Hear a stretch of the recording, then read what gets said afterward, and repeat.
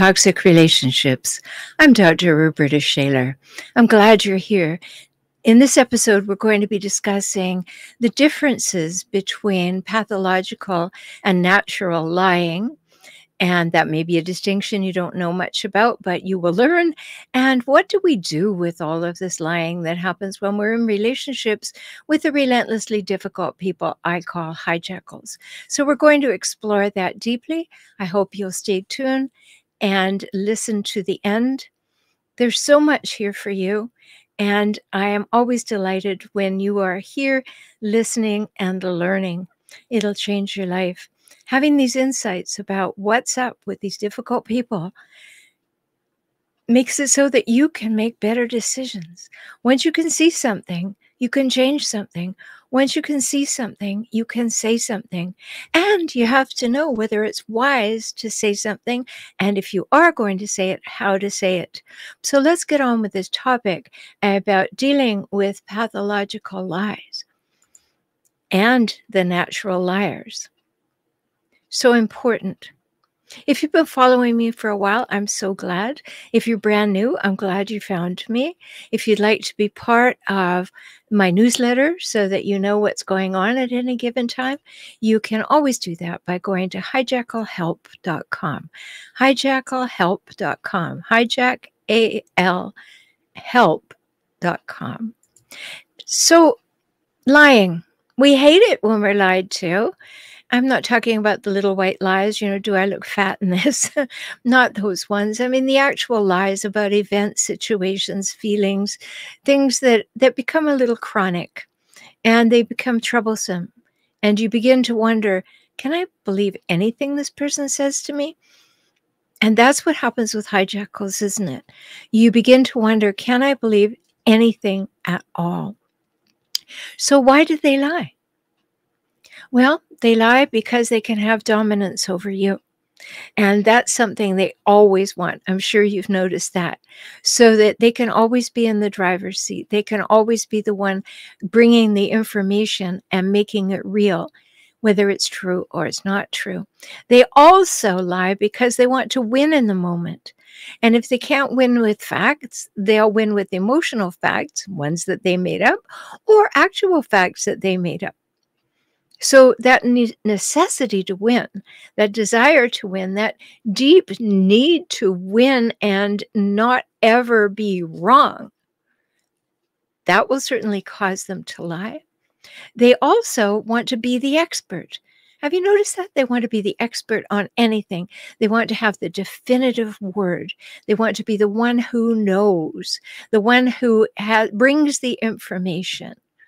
I met a fellow a long time ago, and I thought it's really strange that he has the radio on all the time. And he was giving me some pretty big red flag vibes anyway, but this radio on all the time. And then I noticed this, that if I spoke to him and I said, "Oh, did you hear that such and such happened? I heard it on the news." If he hadn't heard it first, he was furious.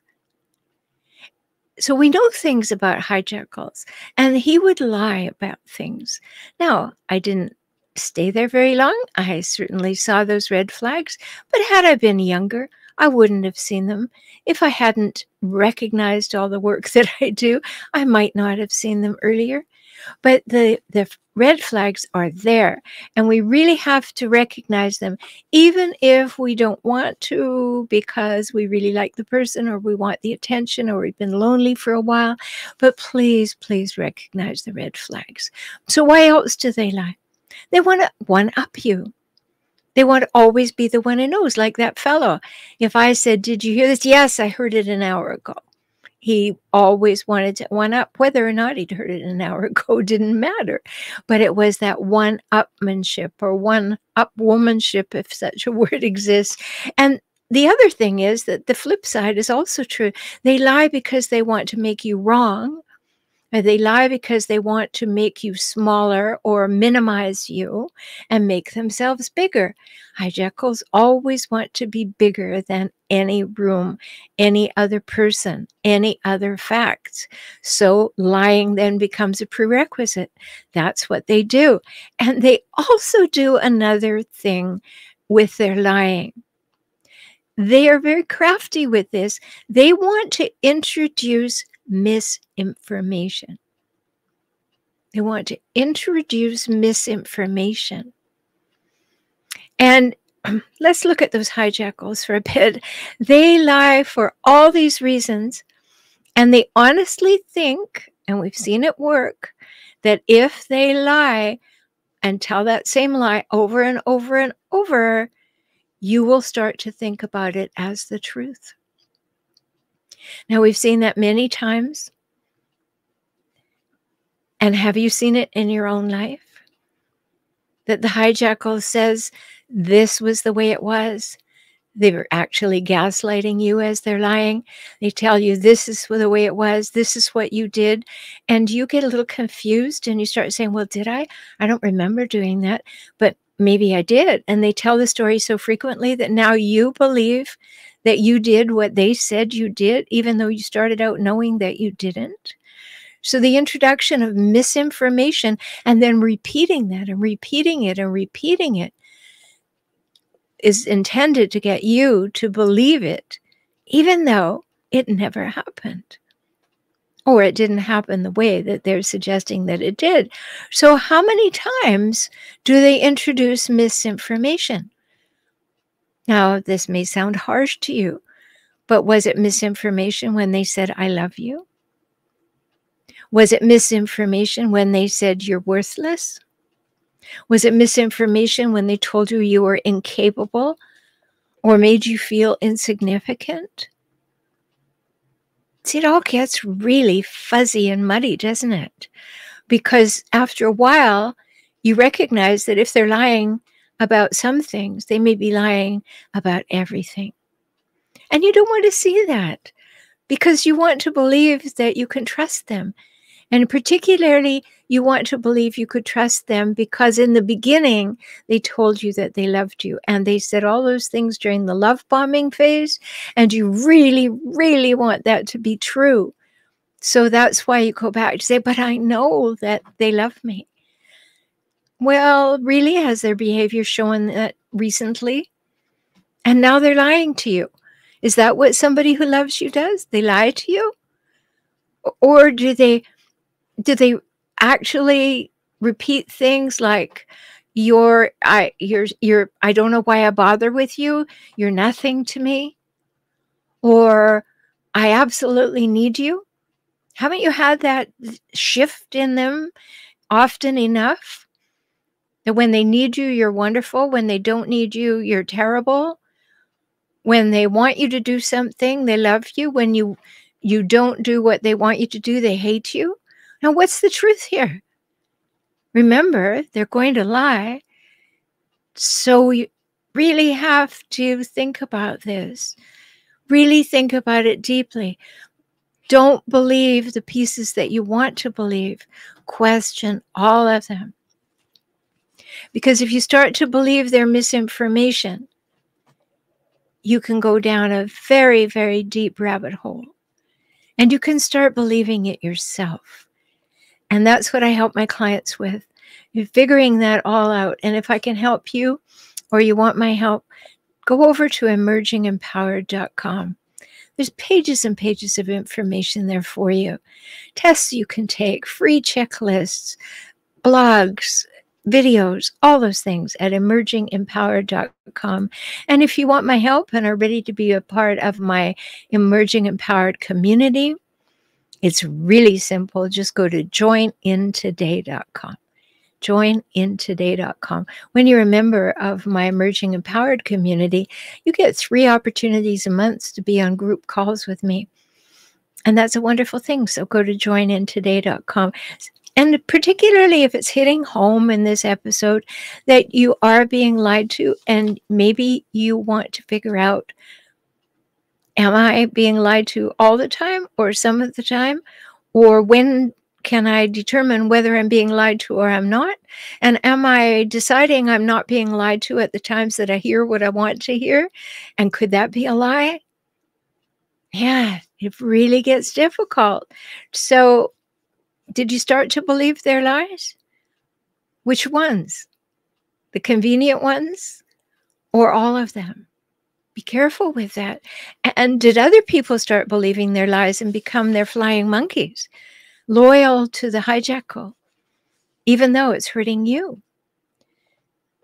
But think about this. Even in the beginning, the lie may have been, I love you, and you still want to believe it.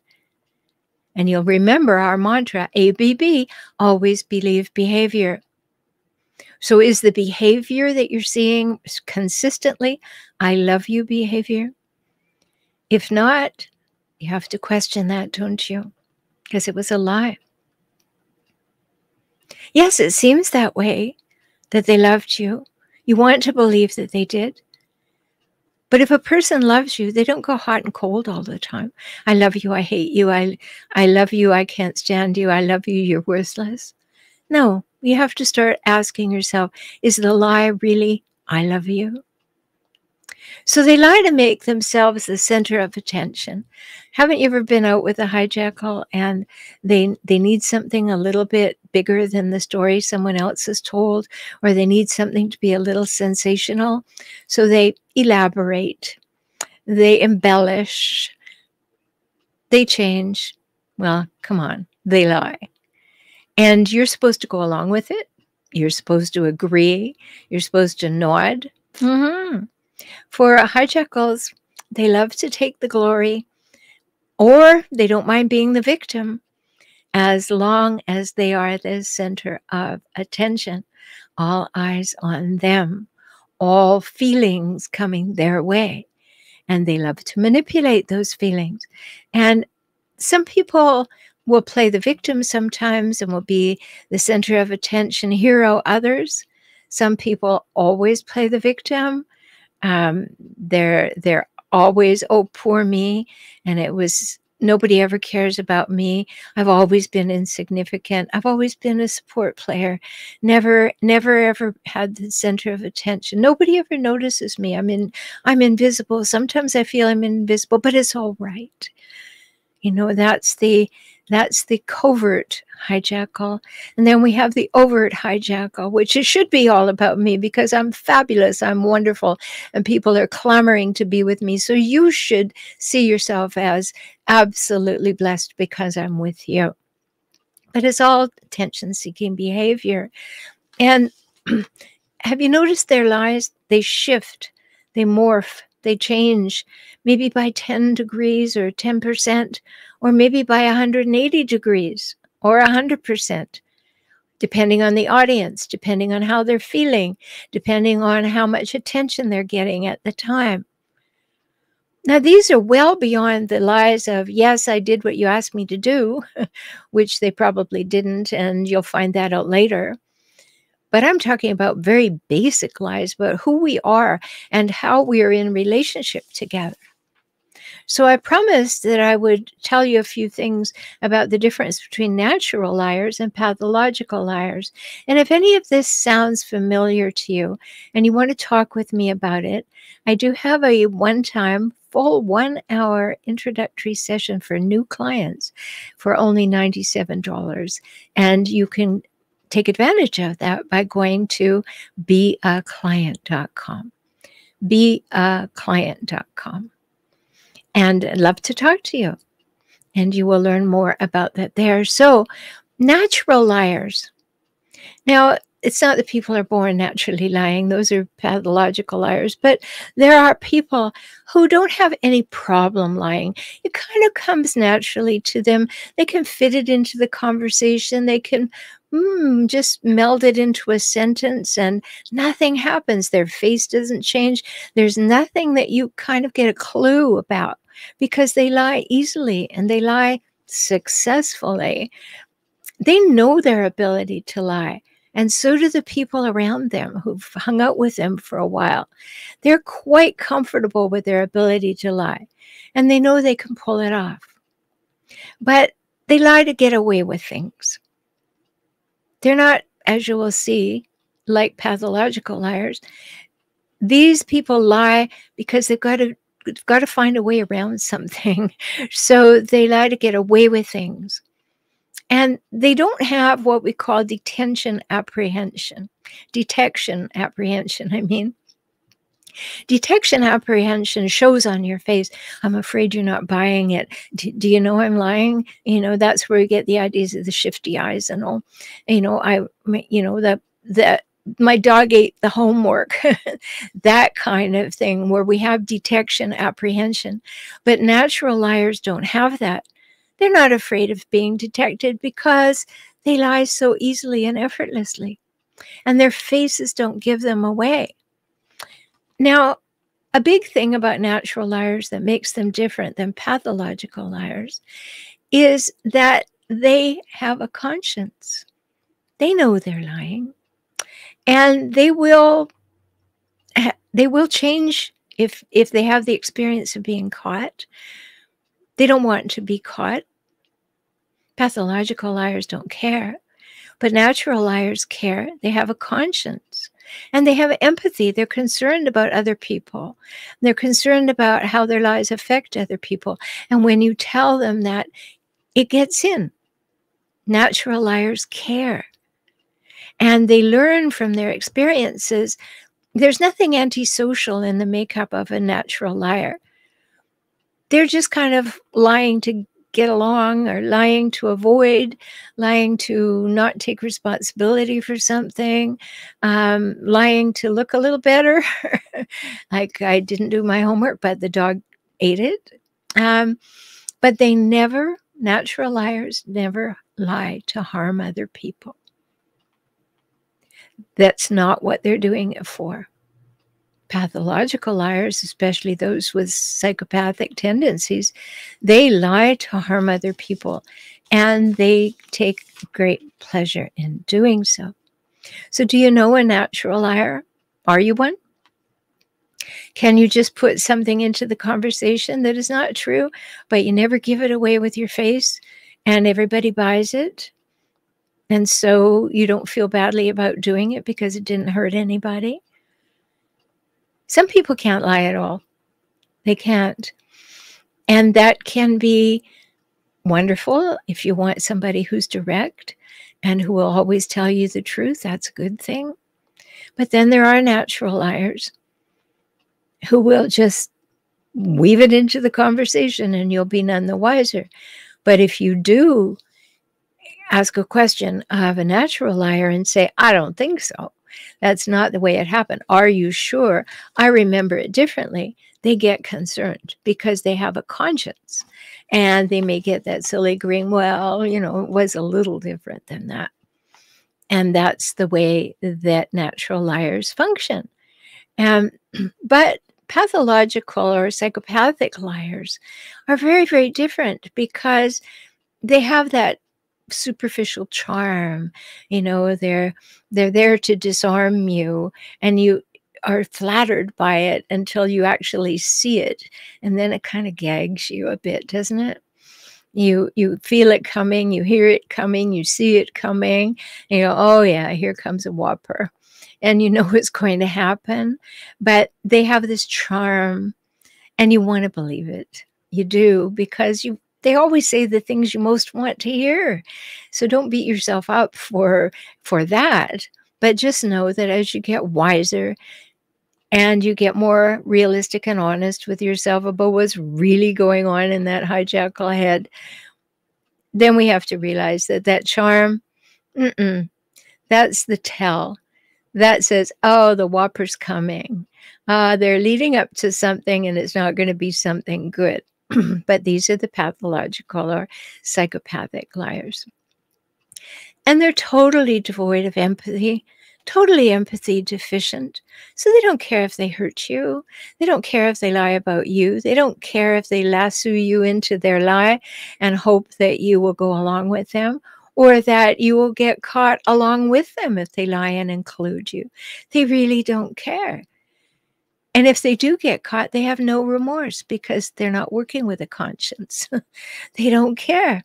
It's just whatever I need to say to get what I want, whatever I need to say to get attention, whatever I need to say to hold the attention, whatever I need to say to get ahead. They don't care. They'll lie on a resume. They'll lie on their mother's graves, and there'll be nothing in their face that will give them away. Contrary to the popular belief that there is. Yes, of course there are. There are micro expressions that give away lies, but to the untrained eye, they get away with a lot.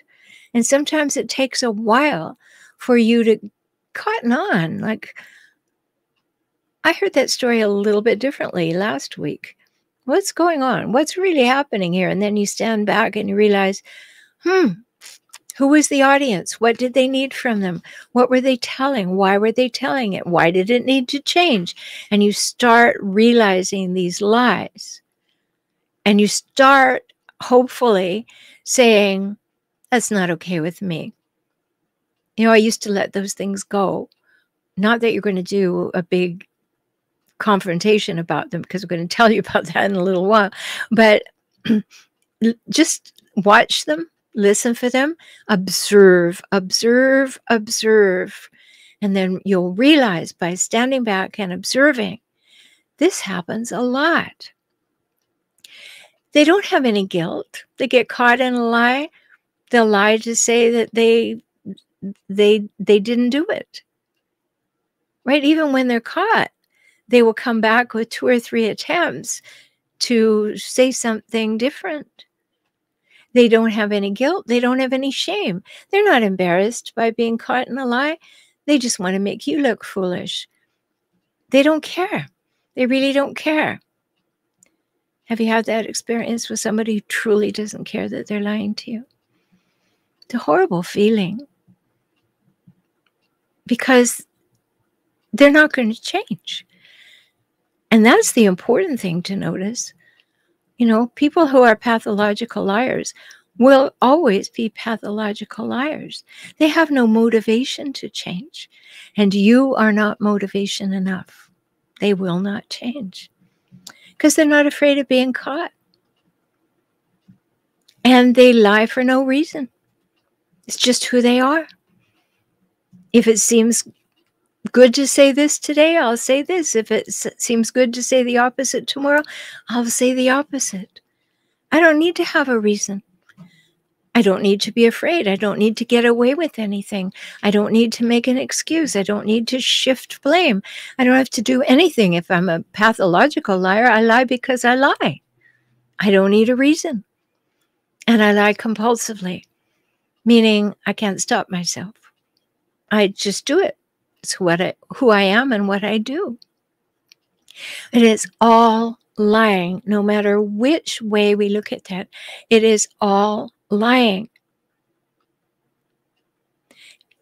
And I've noticed, you know, with talking with clients or talking with friends or noticing about myself and all, that when you start to recognize that people lie, and you start to recognize that you have been covering for them, or accepting it, or excusing it, or justifying it, or rationalizing it, then you've become complicit with the lying. And so your first work is within yourself to say, oh, I'm going to take a step back here and see where the lies are, and if there's any truth to what's being said. Don't take any action against the liar, but observe and ask yourself, okay, which parts of this are true? Which parts of this are not true? How often does this happen? How many times do I buy it? Have I bought it in the past? Have I given them the impression that I buy their lies? These are important questions, because their self-interest, Hijackals' self-interest, fuels their dishonesty. They always want to be the one who is known and right and attention seeking. They always want to be at the center of things. They always want to be the director of everything, including your thoughts. And so their self-interest fuels their dishonesty. To get what they want, to have life be the way they want it to be, they are dishonest. And your first question is, do I recognize the dishonesty? Even if I have to recognize the dishonesty that they don't really love me. Because if they did, they would treat me differently. They would speak to me differently. And maybe I've been rationalizing and justifying their bad behavior because I really want to believe they love me. And sadly, that's whether it's your parents that you're thinking of right this second, or a partner, or a sibling, or a friend. You may want to believe it. But when you look at their behavior, you know their behavior is a lie. And so many of the things that they say and do are a lie, not to mention all that they will say in court, which will be a lie.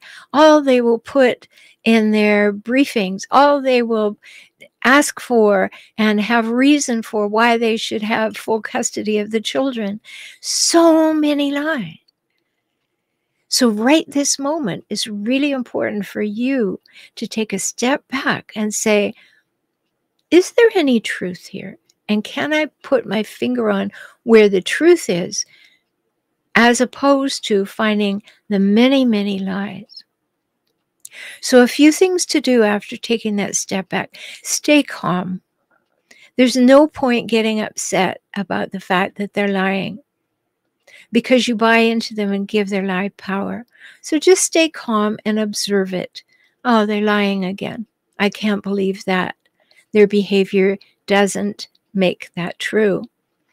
And expect them to deny.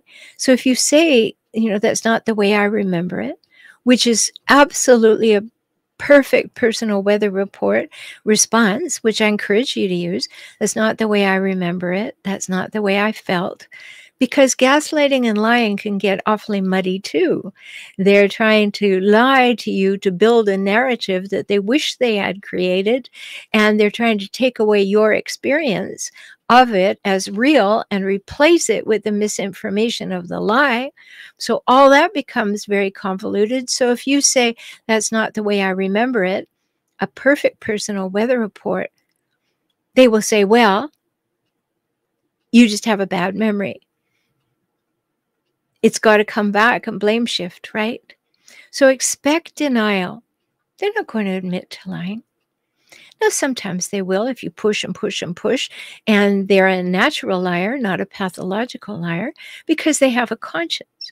But the first pass, probably not going to admit it. So expect denial. And then remember, their lying is all about them. It's not about you. Even if their lies seem to be about you, their lying is not.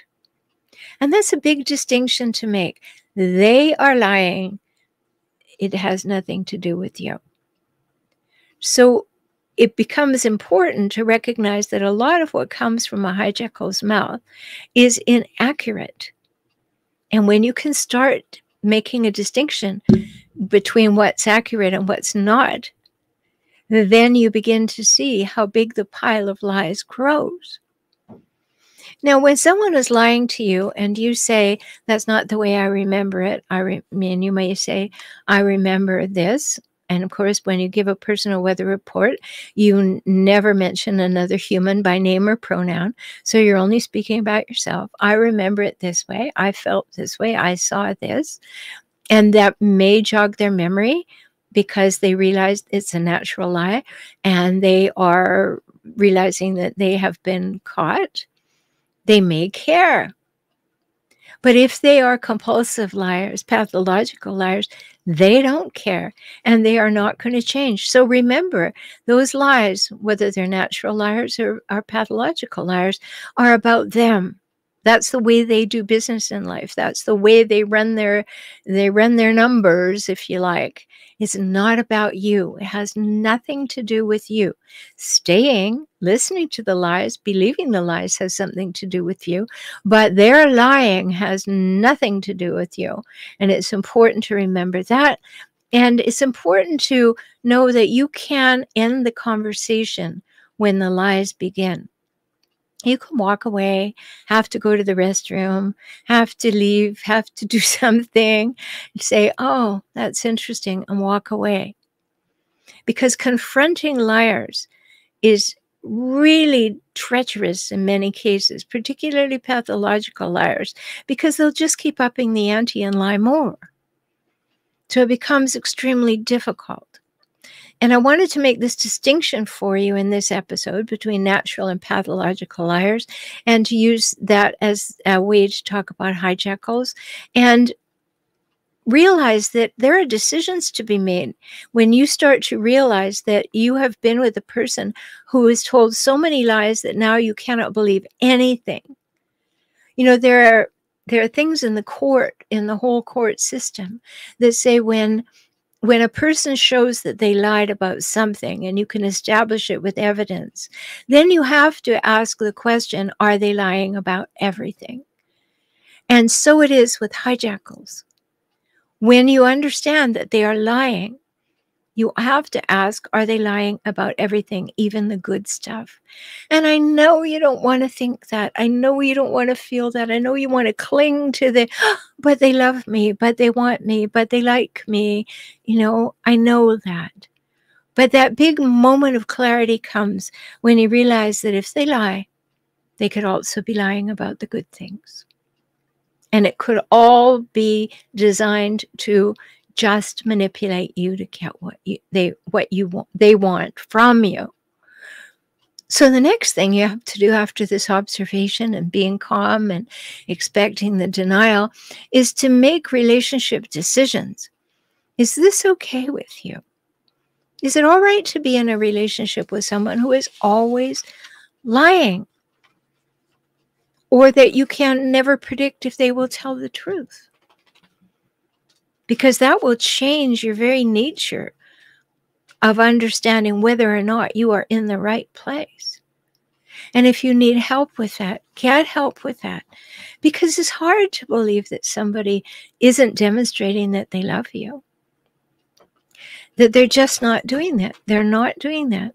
And you know that, as I said, if you want to talk to me, there are two ways.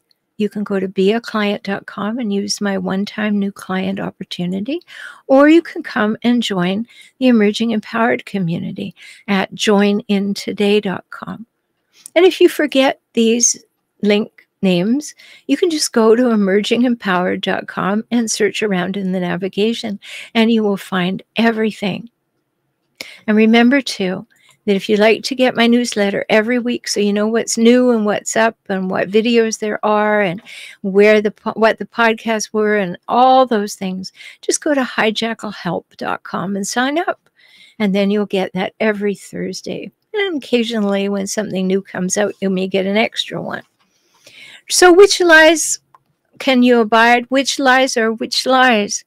You know, I love you, I hate you, I need you, I want you, I can't stand you, I never loved you, I always loved you. Where are the lies? Don't be afraid of finding them. You don't want to be hoodwinked by a lie any longer. You may not want that evidence. You may not even want to know that the answer is it was a lie. But it's your life. It's your life going by. And if you have children, it's what the children are observing and thinking is okay. So it becomes so important. When you're with a deceiver, you know you can't trust them. You can't trust them. You want to, but you can't. And believe the evidence that you can't. And one phenomenon that happens is they're saying things and you don't believe it at first. You're really resistant to it. And this is a big deal. No, that's not the truth. No, you don't think that. No, I don't believe you. But after they've said it over and over, giving you that misinformation, you begin to believe it. And you know why? Because there's a high cost to uncovering the deceit. And you don't want to pay it. You don't want to get into the fight. You don't want to have to change the relationship. You don't want to call them out. The cost of uncovering deceit is too high, so you keep believing the lies. And that's where many people come to me, and they've been with a person for years and years and years and years. And they say, why did I do it so long? Because you desperately wanted to believe the lies. And it's very circular. You know what's wrong, but you want it to be right. So you start thinking, well, maybe it's so. And so you wait another year, or you wait another 6 months, and it keeps happening. Get the skills to be emerging empowered. Get those skills. You don't have to do it all at once. You don't have to make a big decision, but baby steps and nanoseconds. When you go to joinintoday.com and become part of my emerging empowered community, there are so many things that you get as a member coming to you month after month. And a new thing that's just rolling out now are my journals on different aspects of this. Is it emotional abuse? Should I stay or should I go? Each one is a journal that you can fill in online. And I ask you all the questions, and then you can fill them in, and you can see what's inside you, and do it at your leisure. Do it in secret if you must. But it helps you figure all that out. And those are member perks of being part of the Emerging Empowered community. So when you find yourself in that, I don't want to confront the lie, but I know I'm being lied to, and you become somewhat immobilized, I hope that hearing these things tonight has helped you say, I don't think I want to live in the lie any longer. I need to find out what I need to do within myself, and then I need to find out what to do with the other person. And I'm here to help you. So go to beaclient.com. I hope this has been helpful. I hope it's caused you to think about a few things a little bit differently. And until we speak again, take very good care of yourself, because you're precious and you matter. Talk soon.